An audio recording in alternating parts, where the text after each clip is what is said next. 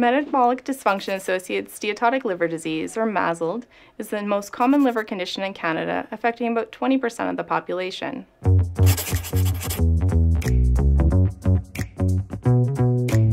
So today, I'm going to explain what MASLD is, what causes it, and what the symptoms are and how it can be treated and prevented. MASLD is formerly known as NAFLD, or non-alcoholic fatty liver disease. MASLD covers a spectrum of conditions ranging from a simple buildup of fat in the liver to severe scarring, which can significantly impact your liver function. The number one cause of MASLD in Canadians is obesity.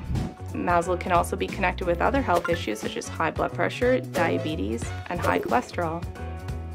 This condition develops when someone consumes more sugar and fat than their body can handle.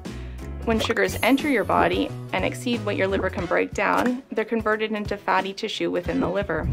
Many people don't know they have MASLD because they don't see any symptoms.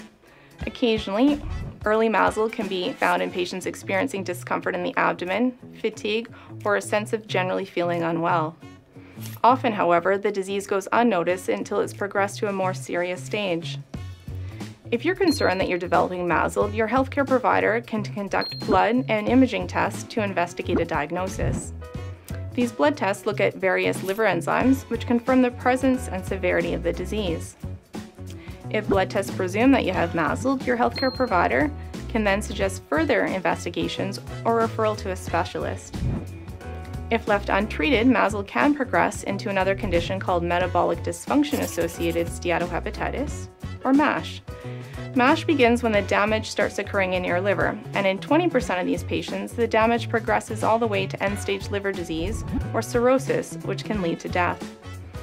Because of this, early diagnosis is crucial. If you're at risk or showing signs of MASLD, your healthcare provider will discuss some very important lifestyle changes with you.